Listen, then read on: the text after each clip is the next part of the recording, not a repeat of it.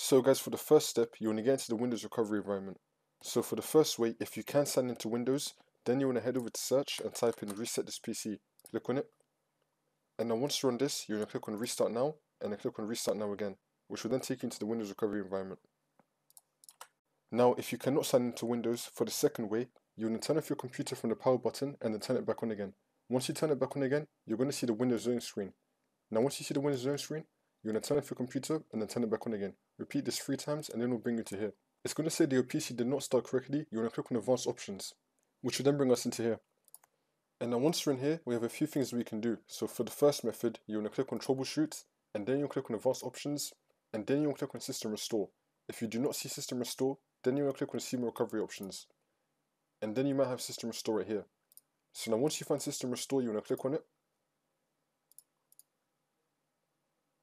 And then if you have a restore point, you want to click on next, and then you want to go back to your restore point. Then it should fix the problem for you. But if not, that's fine. We're going to click on cancel. And now for the second method, you want to click on troubleshoot, and then you'll click on advanced options, and then you'll click on startup repair. Now it's going to start diagnosing your PC, see if this fixes your problem. If that still did not work, then you want to click on advanced options, and then click on troubleshoot, advanced options again, and then you want to click on command prompt. Now once you're here, we have some commands we need to type in. So first you want to type in C:, click on enter, and now you're going to type in cd space /windows /system32 /config and click on enter. And now you're going to type in md space backup 1 and click on enter.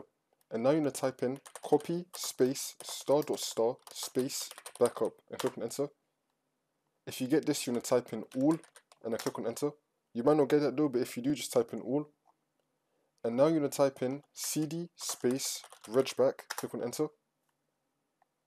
And now you're going to type in copy space ** space ... and click on enter.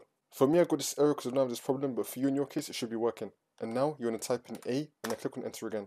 Now once you complete all this, you want to close this out, and then you want to go back to Windows, and then the problem should be fixed.